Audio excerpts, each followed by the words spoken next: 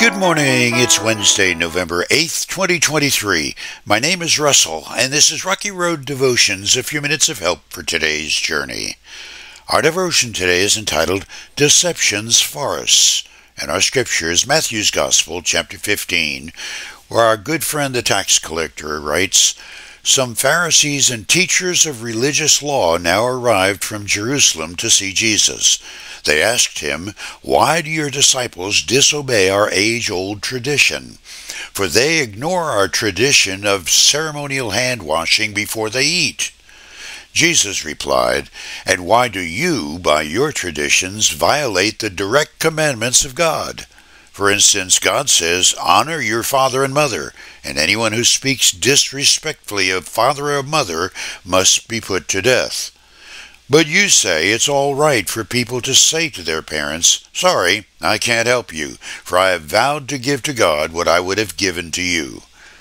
In this way you say they don't need to honor their parents, and so you cancel the word of God for the sake of your own tradition. You hypocrites, Isaiah was right when he prophesied about you, for he wrote, 'These people honor me with their lips, but their hearts are far from me. Their worship is a farce, for they teach man-made ideas as commands from God.'"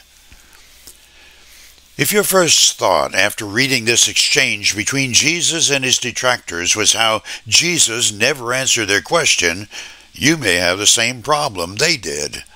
The Pharisees and scribes were nitpickers, focusing like a laser rocket beam on tiny details rather than the larger picture. But that was not their main problem. Secretly, they were more committed to their agenda than getting at the truth. Jesus had been teaching people how to love and honor God. The critical committee was, quote-unquote, concerned the disciples might have a germ on their hands when eating.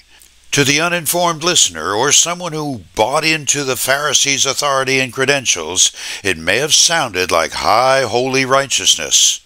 However, Jesus saw through their deceit. They were trying to find enough fault to pick him and his teachings apart. Jesus rebuked them by showing them their hypocrisy. There's a particularly ludicrous form of that deceptive hypocrisy in the culture of the 21st century. It's the nitpicking, so-called spirituality of those who have never truly knelt at the foot of the cross and experienced the forgiveness of Christ's love. Among the leaders of such are those who came close to the faith, but turned and walked away.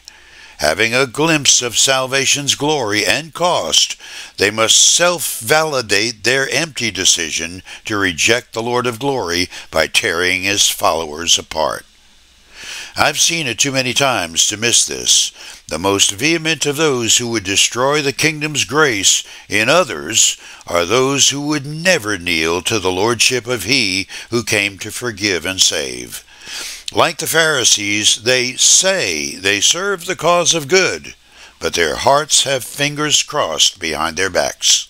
For you today, if you've recognized yourself in this from either side of being guilty or the target of the guilty, there's only one response: forgiveness.